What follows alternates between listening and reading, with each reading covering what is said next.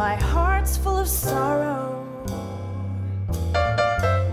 I don't know what else to do. Where will I be tomorrow? Gone to Kansas City. Wanna go to, no you can't make it with me. Gone to Kansas City. I'm sorry, but I can't take you. When you see me coming, raise your windows high. When you see me leaving, baby, hang your head and cry. I'm afraid there's nothing in this creamy, dreamy town a honky-tonkin' monkey woman can do. She'll only bring herself down. Well, so long, everybody. The time has come and I must leave you. So, if you never see your smiling face again, make a promise you'll remember, like a Christmas day in December, that I told you all through thick and thin, on up until the end. Parker's been your friend. Don't hang your head when you see those 6 pretty horses pulling me.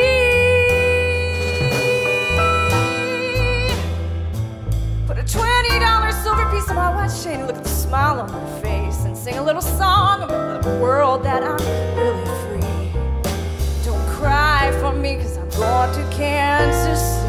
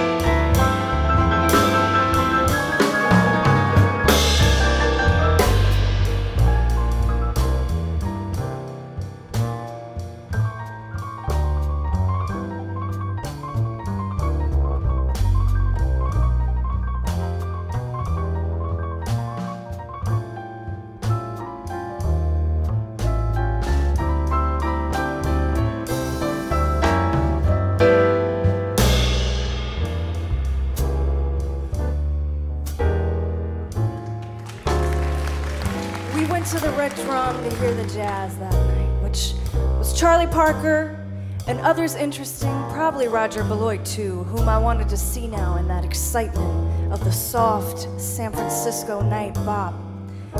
And up on the stand, Berg Parker with solemn eyes, who'd been busted fairly recently, had now returned to a kind of bop-dead Frisco and had just discovered or been told about the Red Drum. The great new generation gang wailing and gathering there, so there he was up on the stand examining them with his eyes as he blew his now settled down into regulated designs, crazy notes. The booming drums, the high ceilings, to hear Bird, whom I saw distinctly digging Mardu, also myself, looking, searching to see if really I was that great writer I thought myself to be. As if he knew my thoughts or ambitions or remembered me from other nightclubs or other coasts, other Chicagos. Not a challenging look, but the king and the founder of the bop generation, or at least the sound of it, in digging his audience and digging his eyes, his secret eyes. Him watching as he just pursed his lips and let great lungs and immortal fingers work. His eyes separate and interested and humane, the kindest jazz musician that could be while being therefore naturally the greatest. Come with me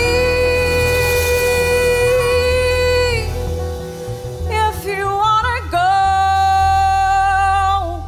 to Kansas City.